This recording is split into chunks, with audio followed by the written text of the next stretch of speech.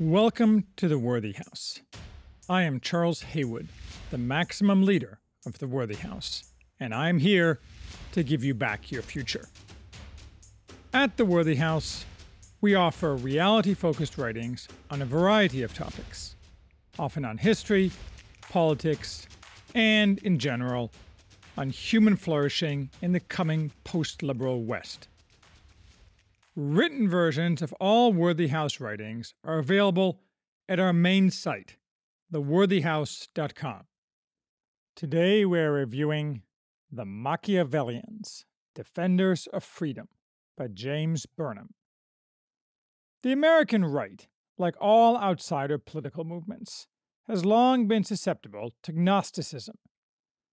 This usually manifests as the belief that a small group of wise initiates can see through rationales for political action and find hidden knowledge of the real reasons men and societies act as they do. Sometimes those reasons are the machinations of the Illuminati, or the Freemasons, or the lizard men.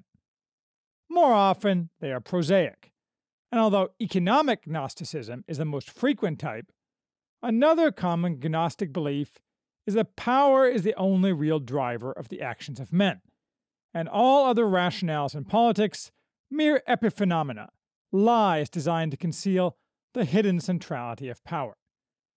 The Machiavellians is James Burnham's exposition of this latter Gnosticism. In order to understand this book, one must first understand Burnham. He was a repentant communist of the Trotskyite variety, prominent on the right in the middle of the 20th century, and the fierce urge to leave his past behind made him hyper-aware of the dangers of ideology. I, in fact, always use his definition of what an ideology is: a more or less systematic and self-contained set of ideas supposedly dealing with the nature of reality, and calling for a commitment independent of specific experience or events. But in truth, Burnham elevated his Gnosticism to something approximating a new ideology. Perhaps such stridency, such desire to find the key to certainty, was in his nature, driving the beliefs of both his youth and his maturity. Yet the aim of his new ideology is technical, not utopian. It is to prove that politics can be a true science, that he understands that science, and that this allows him to recommend the optimal system for mankind. This book, written in 1942 and slightly revised in 1963, has experienced a renaissance on the right in recent years, driven in part by Curtis Yarvin, who refers to it often and has nothing but the highest praise for the book. This is no surprise. As I have analyzed at some length, Yarvin is both Gnostic and a proponent of instrumentalism, the idea that no transcendent moral principle has any relevance in governance, such that men can and should be used as tools to accomplish rational goals. And like Burnham, he claims that only stupid people believe other than him. Both Yarvin and Burnham rely heavily on insulting opponents who are intellectual equals, never a good sign. Occasional insults are amusing, constant insults imply either insecurity or a rage problem. Until very recently, however, The Machiavellians was hard to obtain.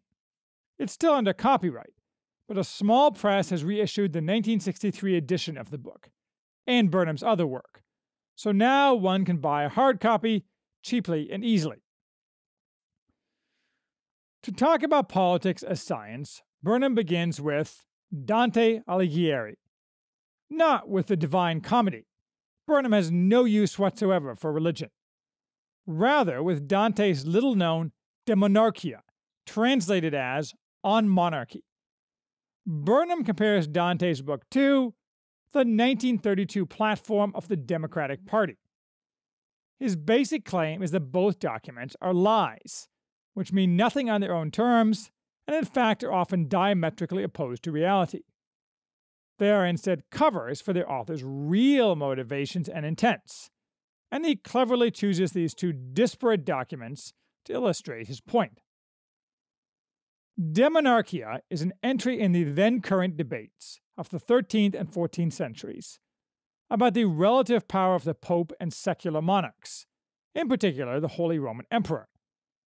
The very short version of the book is that Dante supports the independent authority of the emperor, using a variety of philosophical arguments.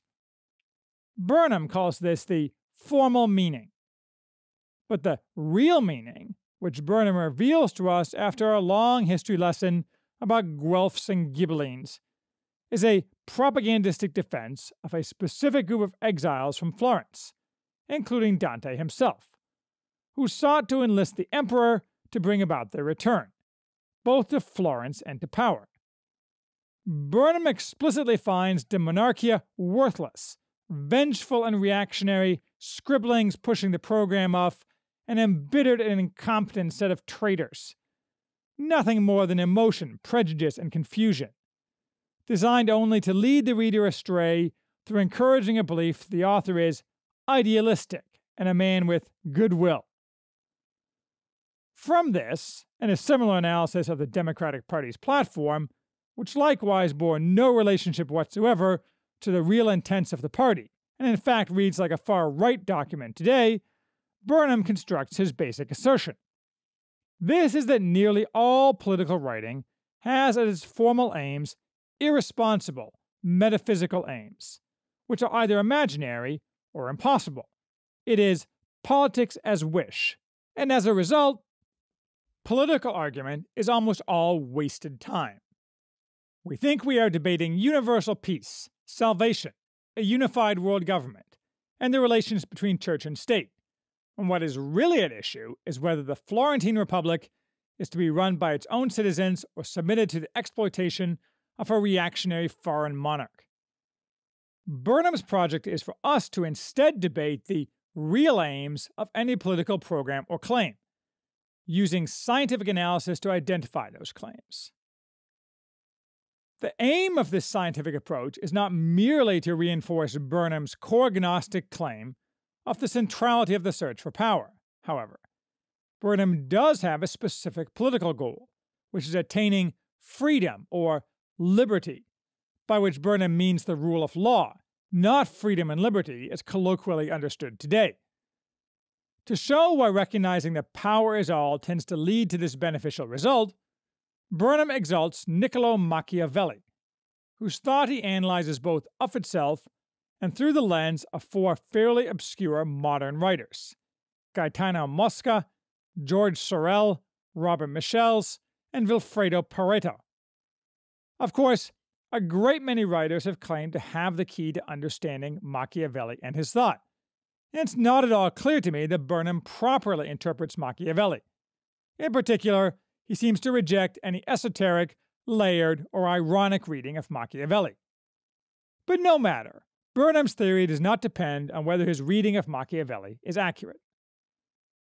In Burnham's analysis, unlike Dante and all pre-modern thinkers, Machiavelli was unique in that he did not separate formal goals and real goals. He was clear that his only goal was the national unification of Italy, then, in the 16th century, extremely fragmented, and all his arguments cohered to aim at this goal. Authoritarian rule, that of a prince, was a tool to achieve this goal, so he recommended, encouraged, and aided it, writing The Prince to this end.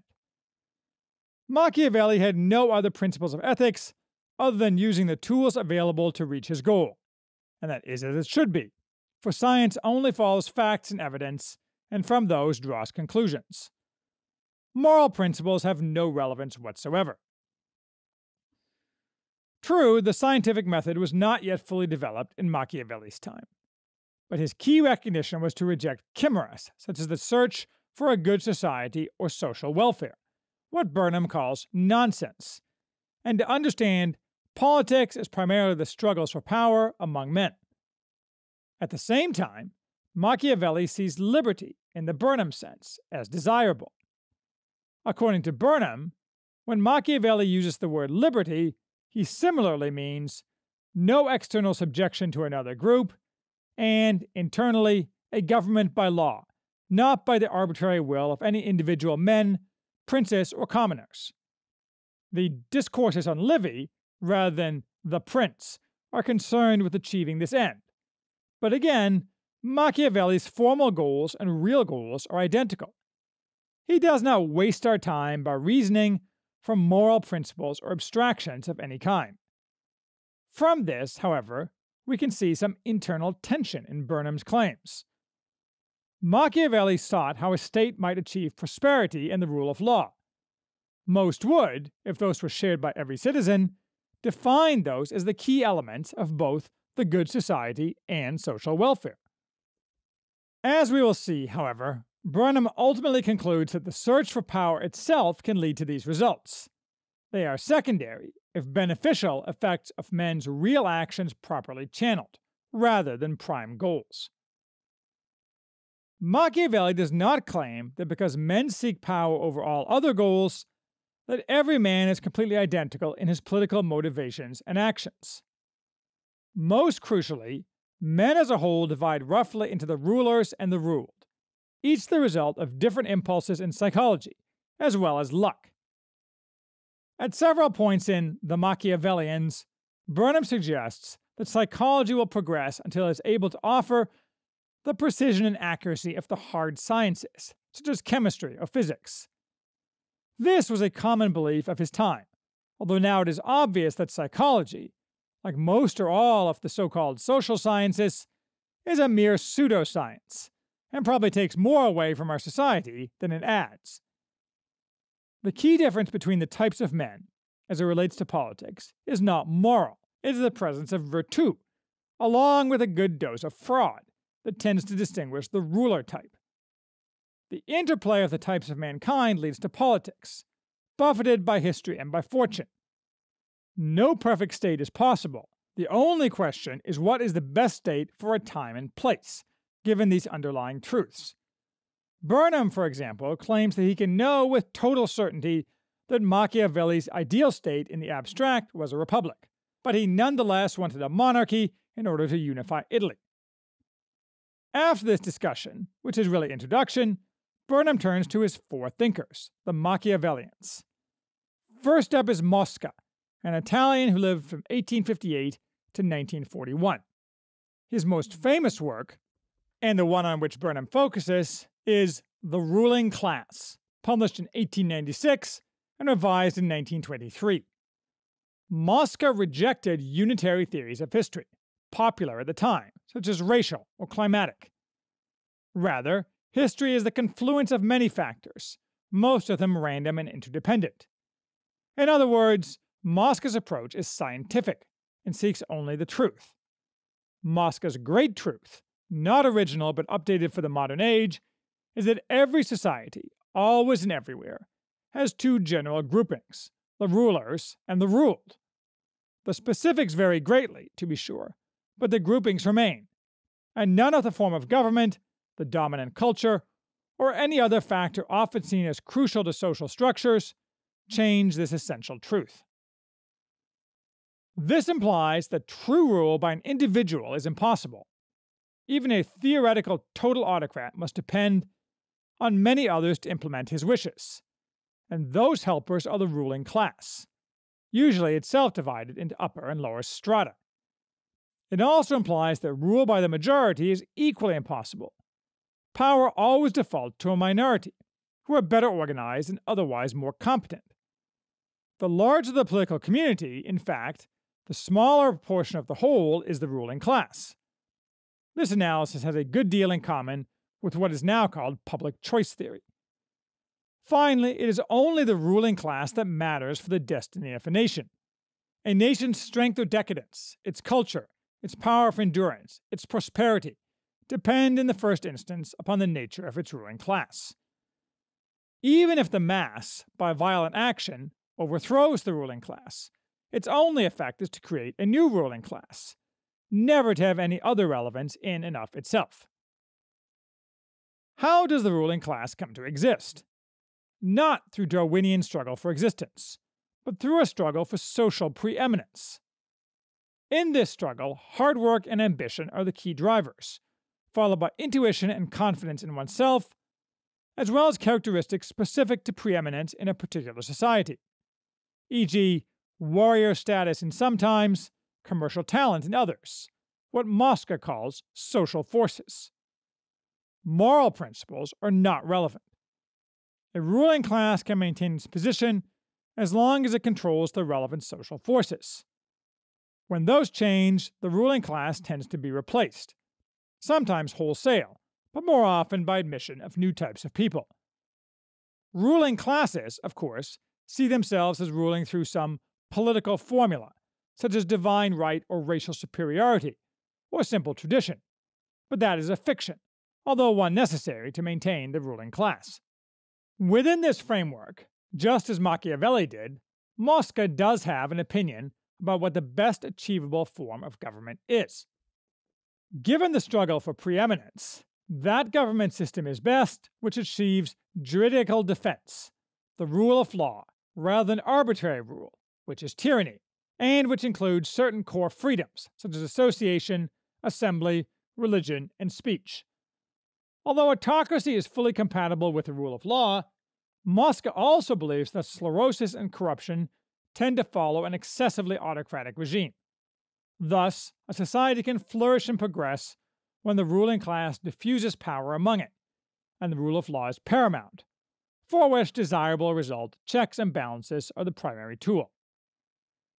Next, Burnham very briefly covers Sorel. He is a Machiavellian because he is anti-formalist, and he views all politics as the struggle for social power, and he matters mostly because he influenced Michels and Pareto. Sorel specifically saw the struggle for socialism as doomed, because if it succeeded, it would only result in a new ruling class, not the freedom of the masses. The only solution was no organized politics at all, the worker self-organization of syndicalism, achieved through the spontaneous and catastrophic general strike. Sorel thought this not only unlikely, but impossible. However, the myth is what matters. It moves the revolutionists in a fashion that prevents hijacking by those already in charge. Part of what is needed is violence. It is true that violence has declined in the modern world, but this is in large part because the ruling class abhors violence as a threat to itself, and instead rules by fraud, thereby more effectively maintaining their own rule. Accepting violence as the price of remaking society for the benefit of workers will, in point of fact, likely reduce violence by ending wars. But Sorel is no utopian, and in fact a realist pessimist. Whether this is a legitimate interpretation of Sorel, I do not know, but this section could easily be omitted from the book, and nobody would notice. Third is Michels, author of the 1911 book Political Parties, a book whose name does not really indicate what it is about.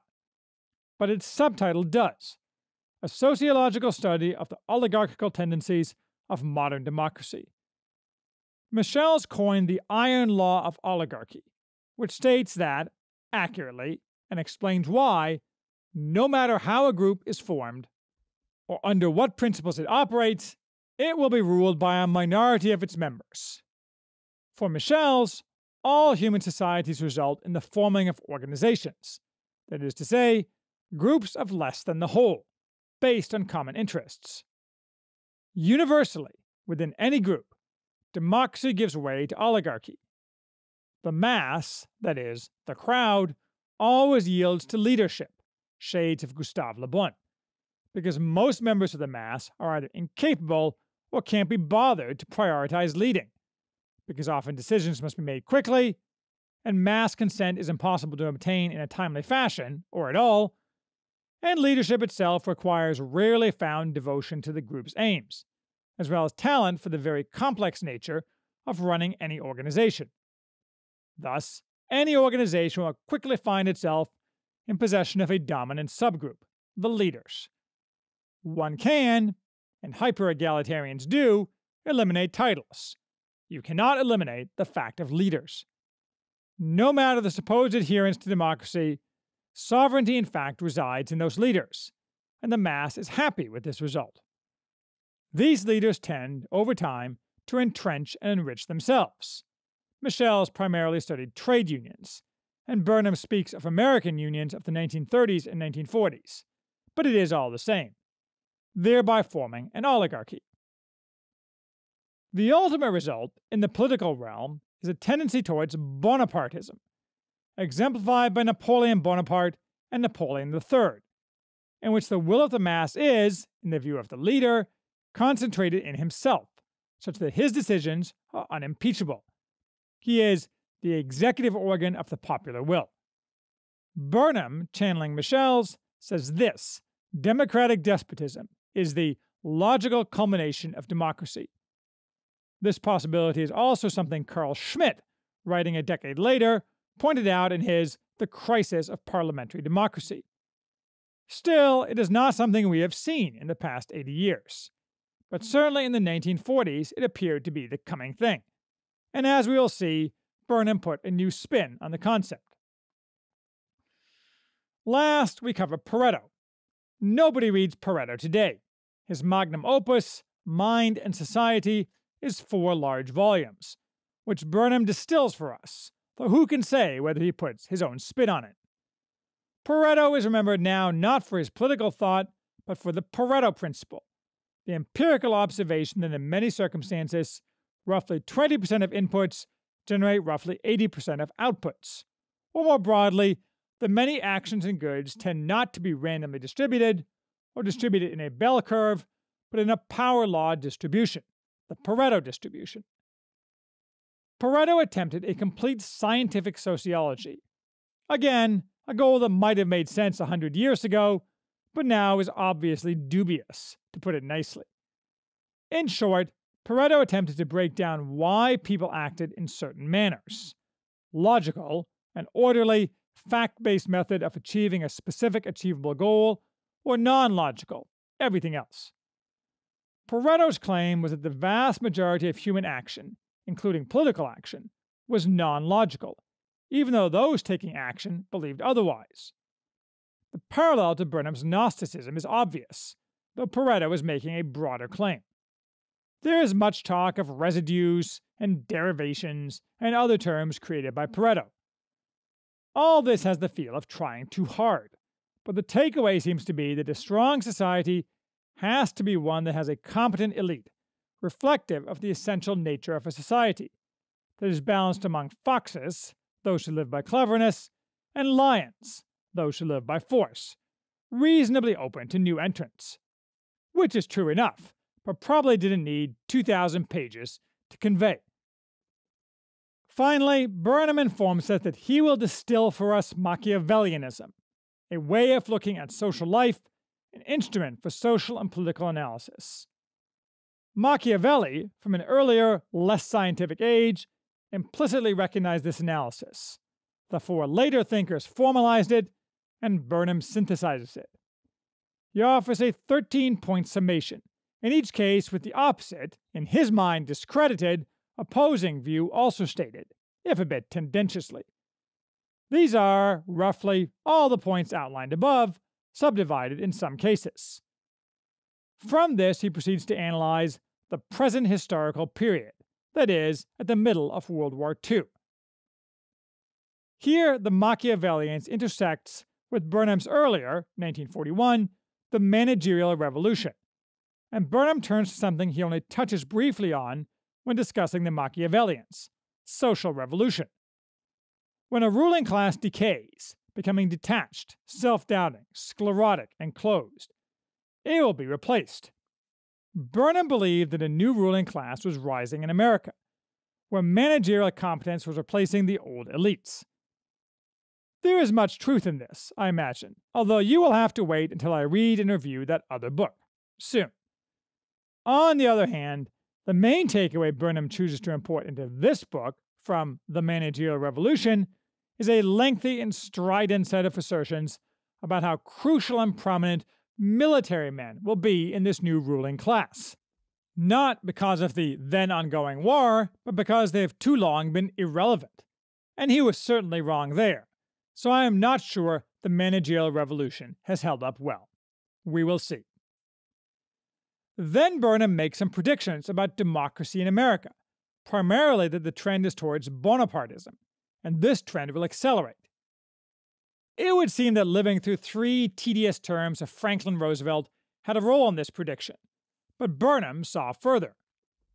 Who the leader is doesn't matter.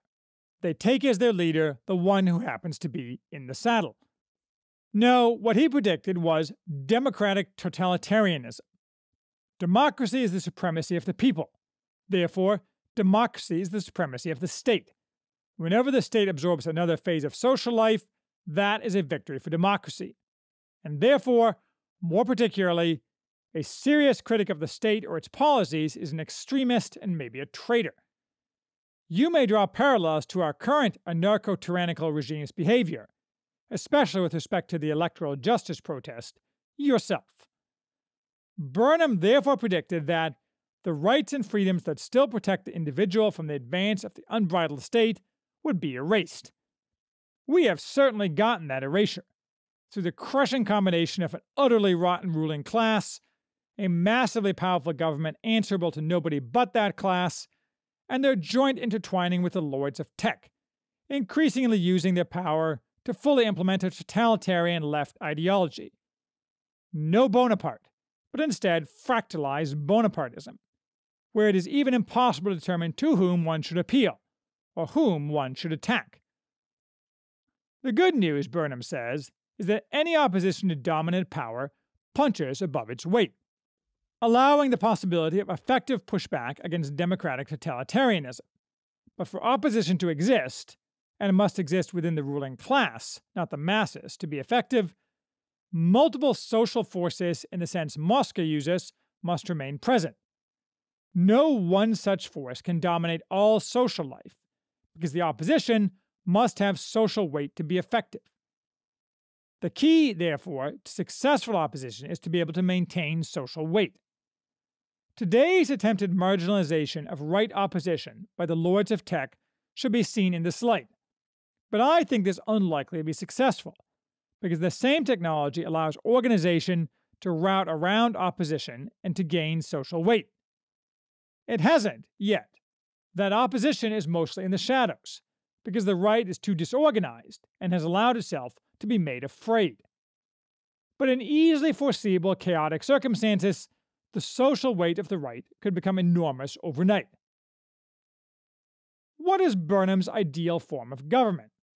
Surprising nobody, Burnham has no use for democracy, viewed as majority rule, which he regards as impossible, as shown by the scientific derivations of the Machiavellians.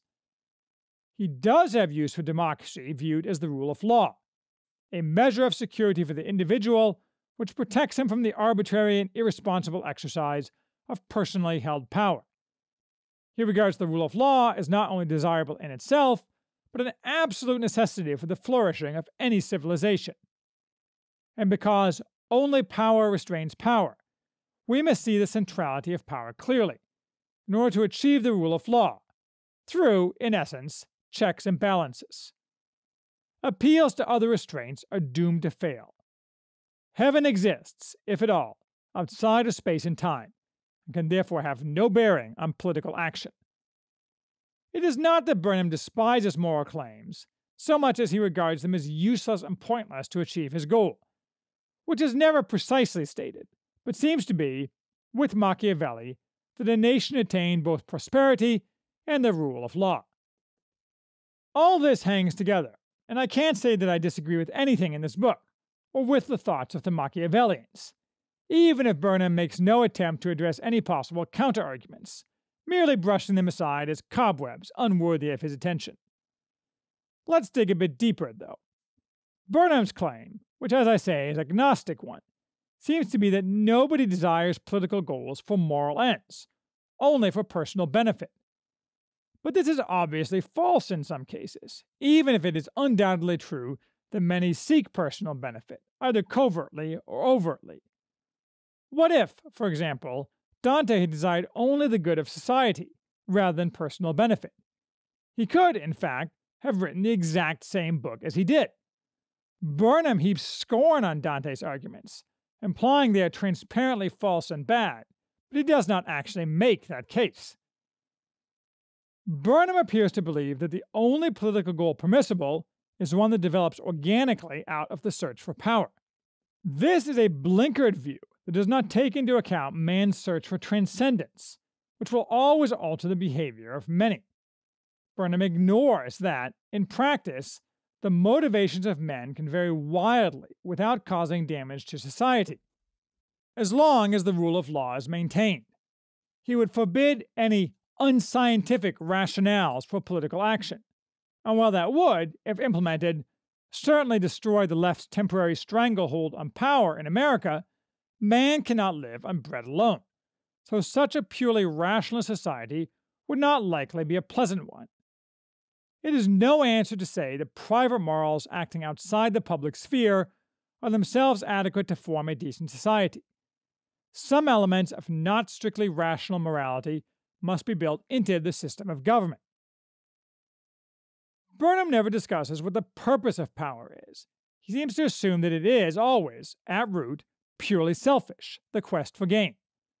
However, one can also view and use power as a tool to accomplish purely moral goods, or more likely given human nature, a mix of the two. Take Charlemagne, for example.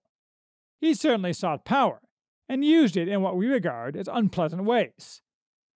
But it is simplistic and erroneous to say that a great and hugely influential man such as Charlemagne sought only power. He sought the salvation of his soul, and even more, he sought the salvation of his people's souls. Certainly religion is an ideology, but Burnham, being allergic to ideology, lumps all ideologies together as worthless and pernicious, thereby limiting his own insight. Or, for another example driven by another religion, take Lenin. He sought power, and openly, famously using the phrase "kto quo," that is, what matters is who can do what to whom. Yet his goal was a principled one, the achievement of an insane utopia, however, not gain for himself. On the other hand, maybe these underlying impulses to the seeking of power, even though ignored by Burnham, do not contradict Burnham. Maybe the search for power is always precedent to political action, even if the ultimate goal is a perceived moral good. I, for example, want to implement the political system of foundationalism. When I speak of doing so, it is not a cover, it is the real goal. And given that foundationalism is strictly reality-based, it does not expect that human beings will always act in a particular moral fashion, or attempt to reach some new pinnacle of moral behavior.